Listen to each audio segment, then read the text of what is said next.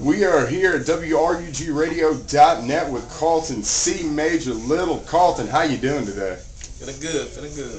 Now this is the question that's on everybody's mind. June 4th, are you ready to get your title back?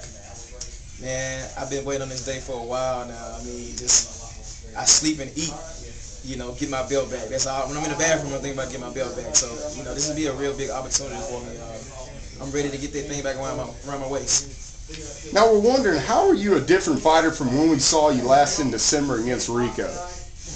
Man, I've had still like 4 or 5 months to just, take care of some errors in my game, add more weapons to my game, working a lot of Muay Thai, kickboxing, and then still building my ground game up to where it needs to be, and conditioning, just still experimenting with stuff to make sure I go there and go 5 rounds. So.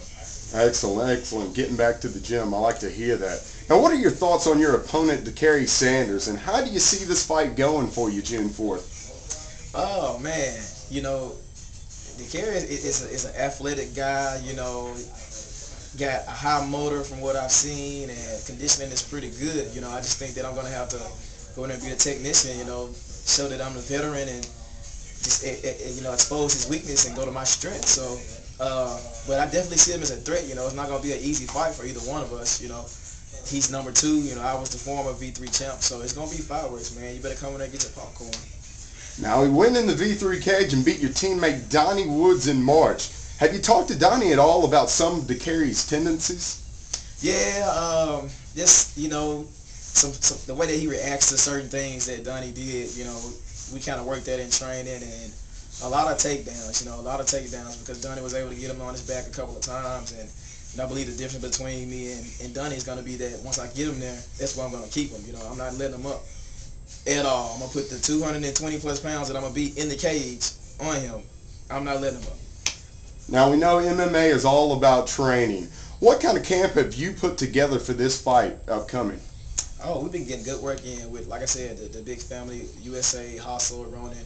I got a lot of big bodies, man, so just going in there, doing a lot of Shark Tank, a lot of conditioning, and I'm getting to work with a lot of guys, Brazilian Jiu-Jitsu guys that practice Jiu-Jitsu, and it's kind of helping me with my ground game, being able to secure positions and all that. So I'm going to this fight, man, more confident than I've ever been.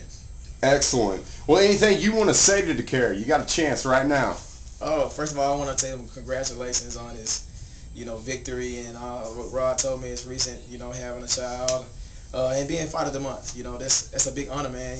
Enjoy it, and I look forward to seeing you June 4th, man. Let's go.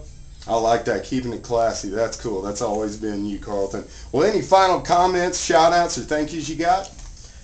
WRUG, definitely. Thank you guys. V3, Hustle, USA, Ronin, Player Fly. She's going to be there. Y'all make sure y'all come. It's going to be an exciting show. Come see us, Minglewood, June 4th. Well, thank you so much, and of course, we'll be seeing you June 4th.